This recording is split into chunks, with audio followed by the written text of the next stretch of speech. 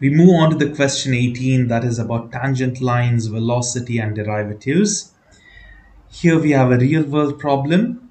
A pitch is struck by a bat with a mass of m kilograms. Suppose the initial speed of the ball after being struck is given by speed with respect to mass is 185 m minus 15 divided by m plus 0.15. Now, if you know baseball, there is a pitch that is a ball being thrown at the bat, and the batter hits the ball. That's how it works. So the bat weight matters, because as the weight of the bat is increasing, you can see the speed after a certain level plateaus, in the sense becomes same. But for the initial values, say for example you have 0.5 kilograms of mass for the bat, the speed is around this, whereas 1 kg is over here, it varies. Now what did they ask us? Find an equation for instantaneous rate of change for the initial speed of the ball. I hope you remember this formula. Speed when derived is by d by dx. What do you get? You get the velocity, rate of change basically. So now over here, this is the speed equation, right? If you derive it, what should you get? You will get the velocity, or that is instantaneous rate of change. So how do you derive this? Since it's quotient rule, there is a term above in the numerator and in the denominator. We have to recall the formula. U divided by V. When you derive it, it becomes, down will be V square, up above will be U dash V minus UV dash. Before solving this, let us write the given. What is the given? I mean, like in U and V terms, U is equal to 185 m minus 15. V is basically m plus 0.15. Derivative of U is just 185, isn't it? Why? Because when you have x to the power 1 or m to the power 1, it is 1 itself. The derivation, say x power 1, is 1. Whereas if it was derivation of x square, it becomes the power rule, 2 comes down to x, and this reduces by 1. Even over here, power rule is used, 1 comes down, it's 1, x 1 minus 1 is 0, and x to the power 0 is 1, so it's only 1 remains. And then imagine there's a constant term, d by dx of minus 5. Constants are always 0. So here, therefore, minus 15 becomes 0. It's basically minus 0. This is it. And what about v dash? V dash is just 1. But because m is derivative 1, this is 0. So now let's derive it. The derivation of speed, that is basically velocity of with respect to the mass m. The variable over here is m. That's why we write it m. Now what happens? U dash. What is u dash? It's just 185, so you can just write 185. And what is next? V. What is V value? It is m plus 0.15 minus, what is U then? U is 185 m minus 15. And lastly, what do we have? V dash is multiplied by 1. This whole thing divided by V squared, that is m plus, we have 0.15. So this is how we substitute. Now this is not done, we can simplify further. The velocity, I'll just write velocity because derivation of speed is velocity, is multiply this 185 inside, and 1 inside will be the same thing, so it'll be 185 m. Now what is 0.15 times 185? It'll be a small number, it'll be less than 50, so we'll just leave it for now, we'll write it later. And there is minus 185 m, and this minus is multiplied here, and over here this becomes plus 15 divided by m plus 0.15. Now this cancels with this, so you're remaining with a number and 15. When you add it up, it's going to be some value. Let's just look into the answer directly. So that number added with 15 is 42.75. That means it's 27.75 here. And then over here I forgot to write the square, which is very important, v square. So this is the derivative. Now that's it. You have to use the quotient rule and derive the problem. And over here we get this is the instantaneous rate of change. And now the second part is use a calculator to graph the equation you found in part A. So now whatever you just now found over here, we can graph it. Now there are various ways to graph it. Let's do the table method. All I'll do is mod 7 for table and type this equation over here, 42.75 divided by m is written as alpha x plus 0.15 and close the bracket and square it up. And now what you do is press equal to, now ignore this part. Now look at this one over here. They have taken mass of 0 to 2. So let's start with 0, end at 2 because they are also told in the question from 0 to 2. And what step let's take? Let's take step of 0.5 and the values are over here. We can see here it starts with 1900 at 0. That means it's very, very high. And then it comes down at 0.5. It's, reduced incredibly. That's only 100. So at 0.5 somewhere over here, I think so this is 0.5, will be 100. Then you can see at 1, it's very less, 32. And then as it goes down, it nears to very, very, very low value. So this is the correct graph. Now what's happening here? As the mass was increasing, the speed increased, right? But here it's other way around. As mass increases, the velocity reduces. See, the instantaneous rate of change of initial speed of ball decreases drastically as the mass of the bat increases. So this is what we understand for the mass 0 to 2. And if the mass of the bat varies inversely with the hitter's control, okay, of the swing, is it wise to use a bat that weighs 1.05 kilograms rather than a bat weighs 0.8 kilograms? Explain your reasoning. Now, before looking at the answer, I think it's always the lower mass because we saw here, see, the velocity reduces drastically.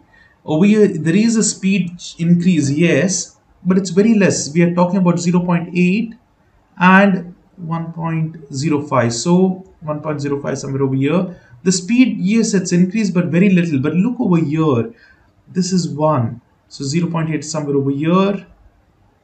And 1 point something. It's a big fall. Because you saw the values. It's in 1000, 100. The fall is much, much bigger than what you can see over here. So here what they are doing is they're finding at 0. See the equation you found out, right? The derived equation for the instantaneous velocity. From the graph also you can find it out. At 0.8 what's the value, and at 1.05 what's the value. You can see the velocity is 47 and 29. So this suggests instantaneous rate of change for the initial speed, that's the velocity. The ball is higher with a lighter bat. Now the speed over here, yes, although heavier bat will have a greater speed, but it's not wise to use it because the reduction cannot be compensated by just a small increase. So this is why it's better to go with the smaller bat. And over here they have clearly mentioned the hitter's control of the swing. It's inversely. So, as mass increases, it reduces, right? So that's the thing. Now, if at all these two values were very close to each other, and this was more, see over here 0.8 over here and 1.05 over here. If this was big increase, then you should have told higher mass, but it's other way around over here. So that's how we solve that problem. Now we have some, quotient rule problems. We have just now solved the quotient rule. Let me do this one. It might seem a little difficult because these are all simple. Now here, just remember the rule. U by V, the derivative of it is U dash V minus UV dash divided by V squared. Now what is U? U is Q to the power 4 plus 2Q squared plus 3. And V is Q cube minus 2. And let's derive U dash. U dash means it'll be du by dx. Now so we are q, so du by dq. But anyways, just derive it. It'll be power rule 4q to the power 3. So what happens is whatever is the power comes down and this reduces by 1, 4q cube. plus, now this 2 comes down and multiplies with this 2. So 2 times 2 is 4 q only. Why? Because 2 minus 1 is 1. And 3 becomes a constant, it dissolves, it's not there. And what about v dash? This is 3q squared, that's it, and minus 2 goes off. Now, sometimes if you're getting confused with q and all, you can just rewrite this question. Instead of q, you can write it as x to the power 4 plus, 2x squared plus 3. You just change it to x, that is also fine. Okay, as long as you understand whichever you're comfortable with, just go with it. Okay, so you can change it like this and solve. Over here, it will be mass of m of x. Fine, your answer will be correct. But what you can do is finally, whatever the answer is there in terms of x, right? Put it back to q. I will show in a while. Now see, now we have all the values of u dash, v dash. So we can use the formula now. What is u dash? It is 4 times q to the power 3. And we have plus 4q. What about v? So multiply this with v, that is q to the power 3 minus z.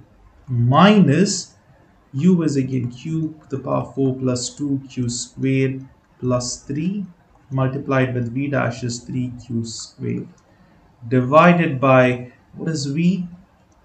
q cubed minus 2 the whole square. Now we have to multiply the above terms and try to simplify as much as possible. So multiply this, and even minus 2 both the sides. So it's going to be a long one. It will be 4 q to the power 6 plus 4 q to the power 4 minus 8 q to the power 3 minus 8q. And what about over here? It's only a single term, multiply to all the 3 terms. It will be 3q to the power 6. So now it's going to be minus. Okay, all the terms will be minus because they are plus over here. So over here it will be 3 times 2 is 6 q to the power 4. And lastly we have 9 plus 9 q squared. Now this entire thing is divided by what? Q to the power 3 minus 2 the whole square. Now this is fine. Leave this denominator as it is. Just simplify the numerator. How can we simplify it? You can see it's 4, all the same variables. Mark them up. Over here it is 4 minus 3, that is 1. Only q power 6 remains. 1 q power 6 is just q power 6. What about q power 4? We have 2. That is 4 minus 6. It will be minus 2 q power 4. What is q power 3? It is minus 8 q power 3. And what about this? Plus 9q squared. And lastly we have minus 8q divided by q minus 2 the whole square. Now please don't mind my q. My q is similar to a 9 itself, but I hope you understand that. So that must be the answer. If you are done in terms of x, it would be x to the power 6, x to the power 4 and everything. But at the end, just put it back to q because originally it was a q1. So you can see this. Let's just check answer. Yes, it's okay. Now I have made a mistake. See this one, it should be minus, isn't it? Because all the terms will be minus. So this is minus. So this is also minus. So here it is minus, and over here as well, it must be minus itself. So that is the correct answer. So please do solve all these problems by yourselves and then check for the answers. Even over here, just the quotient rule, nothing else. The denominator, leave it as it is. But if you can simplify, then well and good. Over here, when you solve it, you can simplify it further and get to this form. If it is more than monomial, that is like if it's binomial or something, just leave the denominator as it is. Even over here, pretty simple problems. Now, what I would suggest over here is this one. Don't directly solve. See, here you can make this a bit simpler. How? Take w as common out. When you take w common out, what happens? It will be 1 plus w to the power 4 divided by w squared. Square cancel with this, and you're remaining with 1 plus w to the power 4 divided by w. Now solve it up, denominator w square and numerator, simplify and everything, you're going to get this answer. So whenever you have an opportunity to simplify, do that so your derivation will be quicker and easier. Last problem in this topic is about a real world problem, and it's about Mahmoud and Muhammad are selling sweatshirts to raise money for a football team. Their weekly revenue is r of x. The revenue with respect to x is equal to 0.125x cube and so on, where x is the cost of one sweatshirt. So if they sell one sweatshirt, this x will be 1, and that's the revenue earned. So what they ask is we have to just derive it. So what is the derivation of this? When you derive power rule, 3 comes down, it will be 0.375 x power 2, because you have to reduce the power by 1, minus 11 times 2 is 22.5 x. And then what do we have? We have only x, this dissolves and it will be only 250 remaining. So this is r dash of x. This is the derivation of this. Find the solutions of r dash of x is equal to 0. You just put in the calculator and solve it. Let's take our calculator. All you do is go to mode phi and let's press 3 for quadratic. Type in the coefficients. 0.375 is the first one, minus 22.5, and lastly we have 250.